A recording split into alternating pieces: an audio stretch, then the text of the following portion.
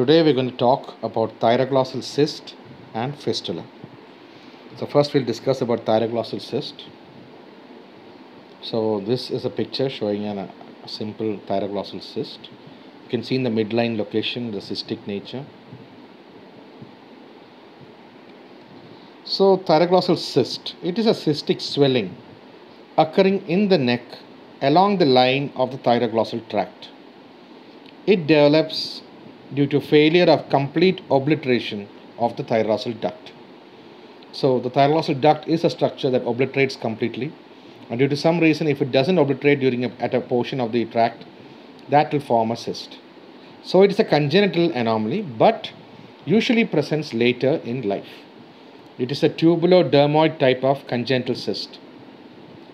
Sometimes thyroid may not be present at its normal site.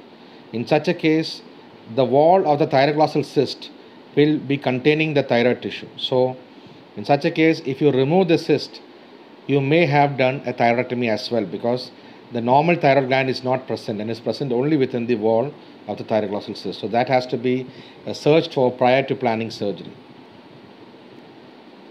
So this is a diagram. You can see the tongue. This dotted line is the tract, represents the thyroglossal tract. So here is a foramen cecum, that's one end. It goes commonly just closely adjacent to the hyoid bone, then dips down and comes towards the isthmus of the gland.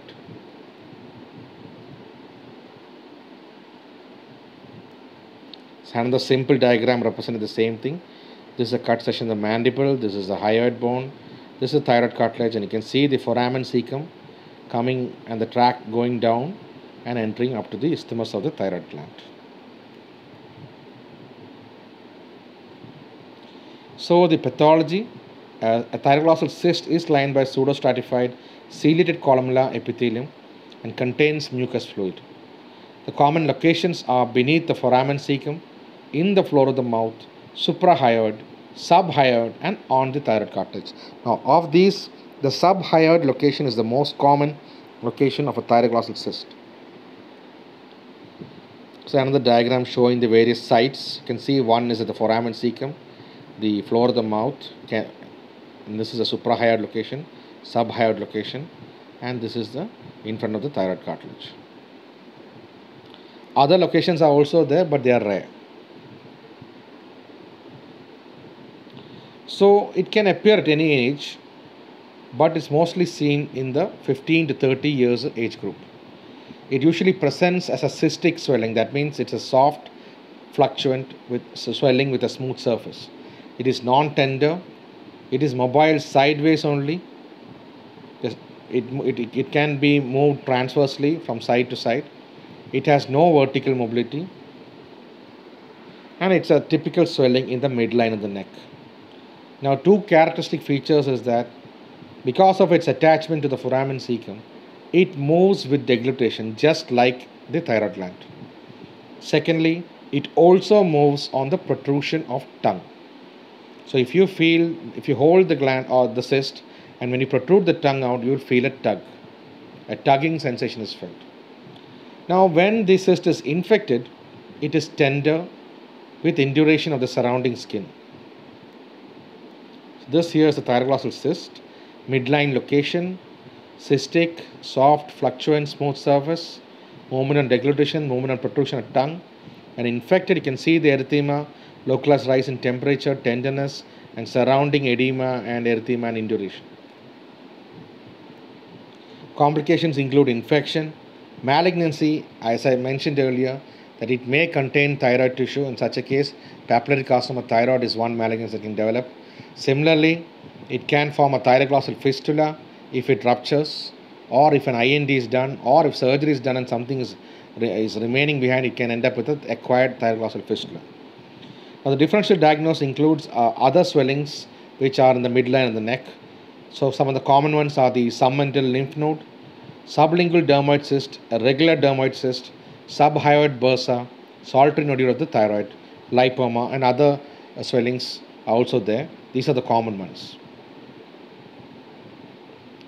The investigation, one is FNAC for histological diagnosis. Then ultrasound of the neck will help in imaging. You can do the T3, T4, TSH to make sure that you're euthyroid.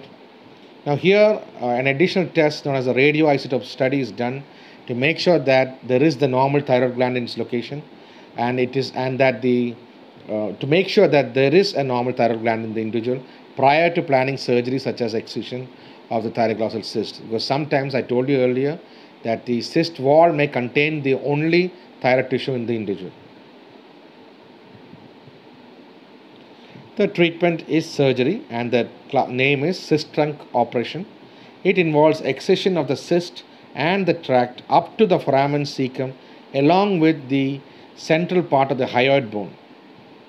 Now, if there is no normal thyroid gland after surgery, then you have to supplement a maintained dose of lifelong oral thyroxine in order to keep the patient euthyroid. So this is the incision. The typical one is directly over the cyst, but you can put it on the upper part of the cyst.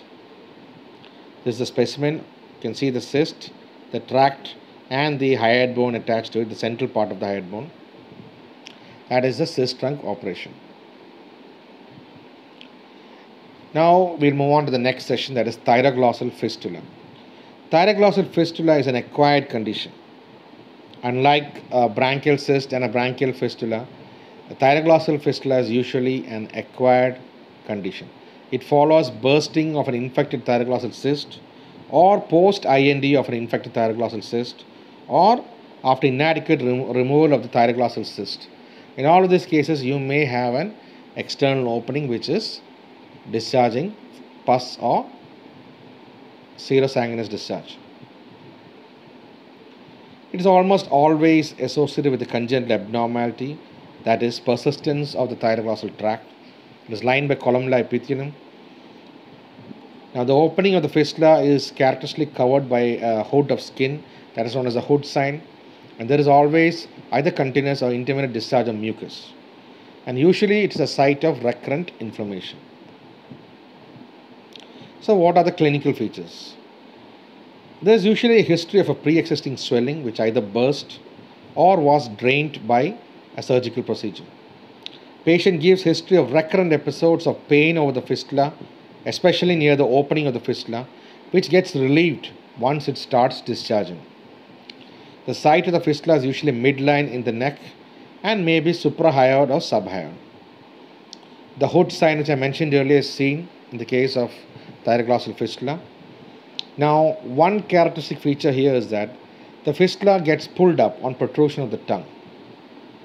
So you can see a dimpling of a pulling sensation, a pull up of the opening of the fistula.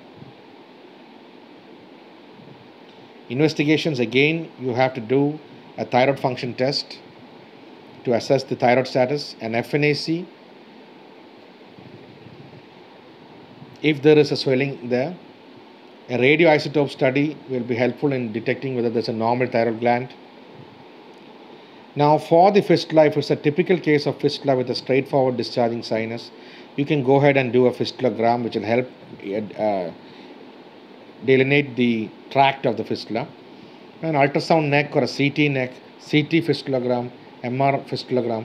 These are other tests which will help in imaging and to assess the length, the relation to the adjacent structures of the fistula tract. The surgery is similar to that of the thyroglossal cyst. You do the cyst trunks operation. Here, instead of the cyst, the opening, the sinus opening along with the tract up to the foramen cecum and the central part of the hyoid bone is excised or removed. You can see the fistulous opening here. You can see the tugging or the dimpling around that opening on protrusion of the tongue. So thank you for your patient hearing.